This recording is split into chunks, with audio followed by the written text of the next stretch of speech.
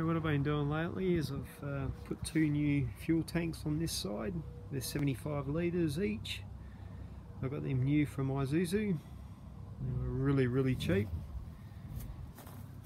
They're actually cheaper than an old beat up second hand one. It amazed me.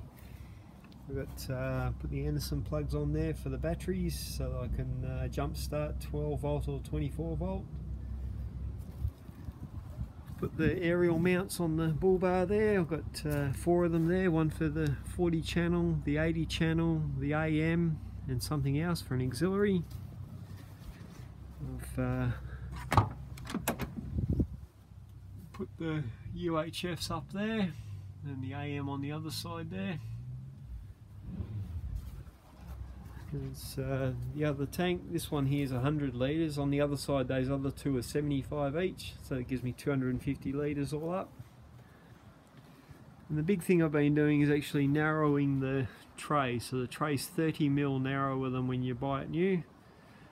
So I had to take 15mm off each side just so that the motorhome will actually fit on there perfectly, so that it won't move side to side. You'll see that in upcoming videos why I didn't done that.